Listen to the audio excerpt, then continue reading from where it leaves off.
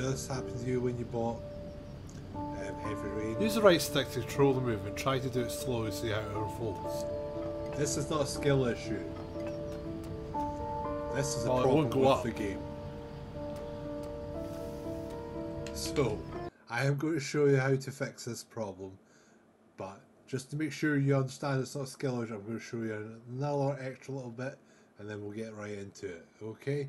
So, hang on, we're going to sort this issue out. So you can see my chat was kind of gaslighting me, thinking it's my issue. It's not.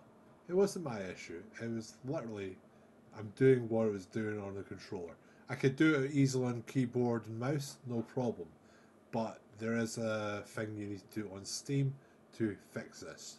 So we're just going to go do that right now. I'm going to show you exactly what you need to do.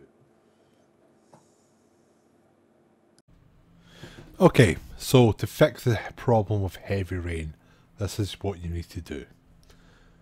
So we've got Heavy Rain, go to Manage, go to Controller Layout. So, whatever controller you use, I've got both an Xbox and a PS5. Now, I really thought that my PS5 my Xbox controllers in the fault, so I used the PS5 controller. But all you need to do is this. Go to Community Layouts. There's lots of fixes, but this is the main one. Fix the right stick.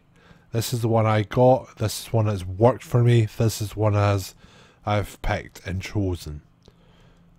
There's different ones here, but this is one that definitely worked for me. It will fix your issue. You will be able to complete the game without having to use mouse and keyboard. Okay? So, do that. It'll fix your issue and you'll be absolutely grand.